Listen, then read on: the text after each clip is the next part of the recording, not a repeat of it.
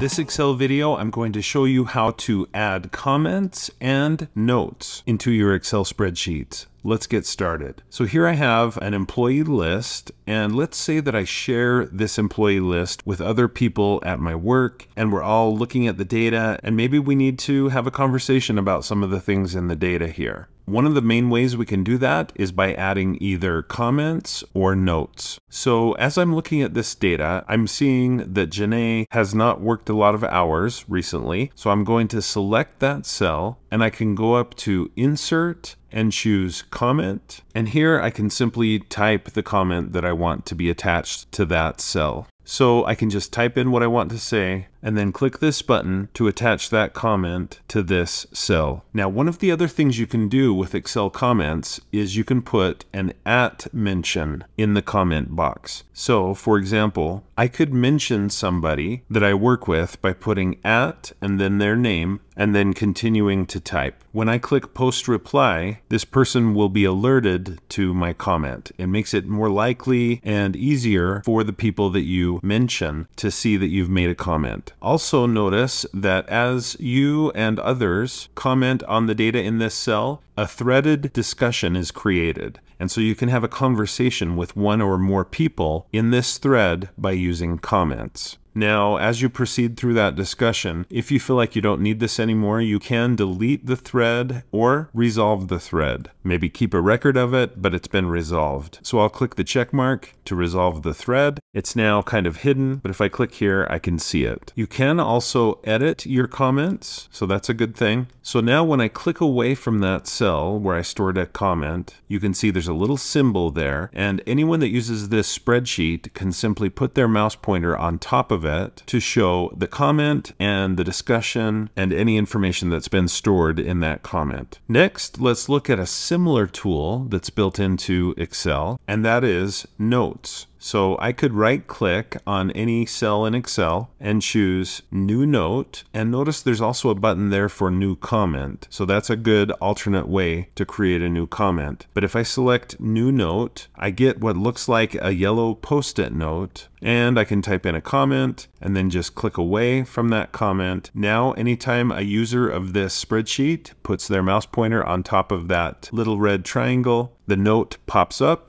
and can be read. Now, we've looked at how to delete comments that you no longer need or want. What about notes? If I right click on the cell that has the note in it, I can choose to show or hide the note. And I also have the option of deleting the note completely or editing it. So that's easy to do. So I hope you can see how useful comments and notes can be in Microsoft Excel. Thanks for watching this video. I hope you found it to be helpful. If you did, please like, follow, and subscribe. And when you do, click the bell and you'll be notified when I post another video. If you'd like to support my channel, you can do that by clicking the thanks button below the video. And you can support me through my Patreon account and by buying channel merch. And you'll see information about those options in the description below the video. Speaking of Patreon, I want to give a shout out to my Patreon supporters. Thank you to all of my Patreon supporters, from those who support me at the $1 level and all the way on up. Here you see a list of my $5 Patreon supporters. I really appreciate you. Thank you so much.